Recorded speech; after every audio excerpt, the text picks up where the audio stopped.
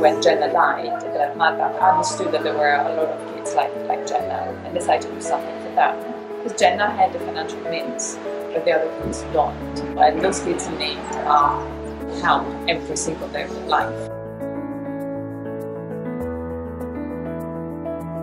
For these kids who are physically challenged in all aspects, and are in a wheelchair, they're over 18, so there's nowhere else to be except for home. But we're still seeing changes. They were a little bit introverted at first, but then they realized that they can relax and be themselves. They are happy to be here. It's good because Christina never used to have other disabled children to interact with. So it's good for them to interact with other children. They're seeing like them.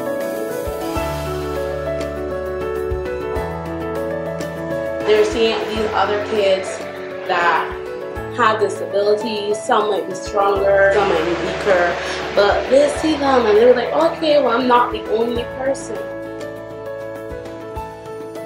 Most of the kids here, their moms do everything. Sometimes the dads are not in the picture.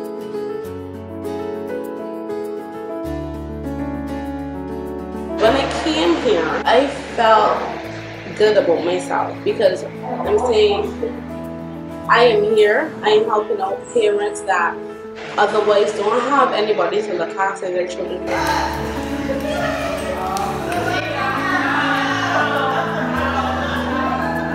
There's not a lot of places for cerebral palsy, not just disabled, because to me disabled is like a wide variety, but to focus on the cerebral palsy children, kids is something that is really impressive, and I am very proud to be a part of it.